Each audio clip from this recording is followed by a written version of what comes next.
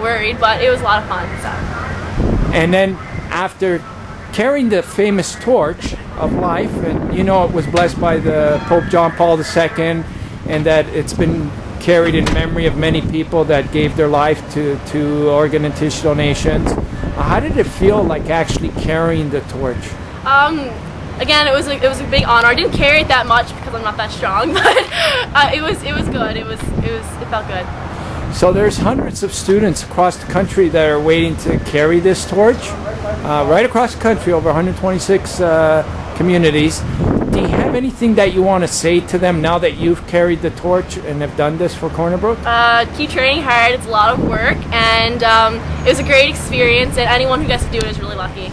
And how do you feel about Sos4000, the team that put this together? I think it's a great cause, and you guys all really did a really good job with it. And will you continue being Cornerbrook's torch champion for the rest of the year? I certainly will. Thank you so much. Thank you. Okay. Three of our Cornerbrook High Titans, Sasha Fisher, Alex Arruda, and Tansey Summers-Lubar, have just completed a 10K run from Marble Mountain to the school. And I'd like to bring them up here now, so they're going to have a few words. I'd also like Mr. Pender, if you'd come up for a second. Mayor Pender. As well as George Marcellus, the organizer of the step-by-step torch relay. And Mr. Christopher Knowles, if you would come up with the torch bearers, sir. Christopher ran the race with the students from Cornerbrook High, and this is his second time running into Cornerbrook, as in 2004, Christopher ran across Canada to raise awareness for organ transplant donation. And before I pass the mic over, I just want to let people know that I have been an organ donator since I've had my driver's license. And that's how you do it, guys. When you get your license, you let them know. Okay? So I'll pass that on to Mr. Marcello. Huh? Thank you. We know you got to get back to class soon, and you want to go back to class, right? Okay, this is very important what's going on here today. There's over 4,000 Canadians as we speak that are in hospitals right across Canada that are desperately waiting for organ transplants. If they don't receive these organs, they're going to die. It's as simple as that. What happened today was an awareness and attention to these people. What we're trying to do in Cornerbrook is inspire everybody to become organ donors, and that's why Tansey, Alexandra, and Sasha did their run today, to bring attention. Does everybody understand that? Yeah. Okay, good. So, how many people are going to become organ donors here? Come on, let's hear it. Alrighty. Now, I'm going to turn the mic over to the 14-year-old boy at the time that actually walked across Canada himself, and he is in need of a liver transplant, and his name is Christopher Knowles. Thank you. My name is Christopher Knowles. About 3 years ago, I did a walk across Canada to raise awareness for organ and tissue donation. The torch that I carried, or that the girls carried, I carried on my walk. I believe that it helps save lives. I believe that because it helps save my life. I've been waiting for a liver transplant my whole life, and I'm currently on hold for a liver transplant as we speak.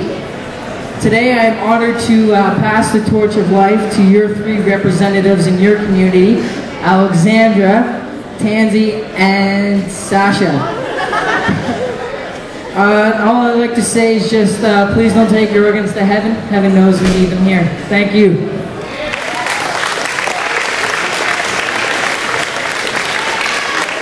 Thank you, and welcome to Cornerbrook. On behalf of the City of Cornerbrook, as Mayor, I get to double time here as Mayor and Teacher. Certainly want to thank you for choosing to come to Cornerbrook, and want to thank our 3 runners for helping you out this morning. It's a very important issue that you're dealing with here.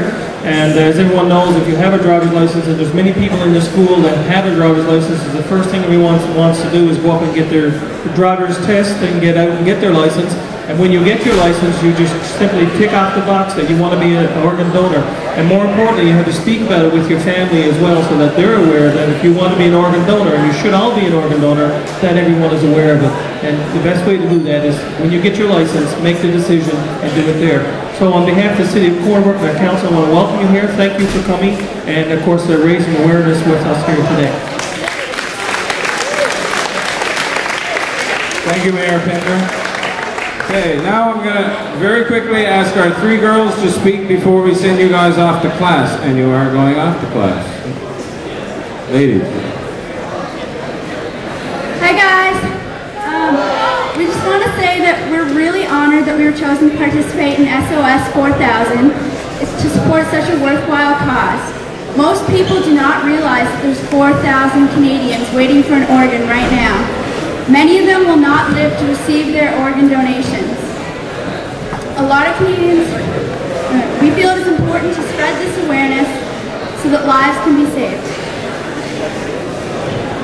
Guys, 1 donor can save up to 8 lives and improve the quality of over 30 others. There's no age limit to becoming an organ donor, and all major religions support organ donation. So to become an organ donor in Newfoundland, all you have to do is just indicate it on your driver's permit or your license that you wish to become an organ donor. It's equally important to discuss it with your family, because some doctors will not proceed with the transplant without consent of the family.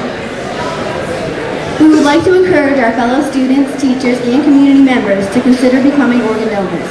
This simple act of kindness can potentially save many lives. Meeting amazing people such as Christopher Knowles and George Marcello has strengthened our belief in the cause. Even though they have experienced hardships, they continue to raise awareness and help those who are in similar situations. Organ donation is the key to saving lives, and we are committed to raising awareness for this cause. Thank you.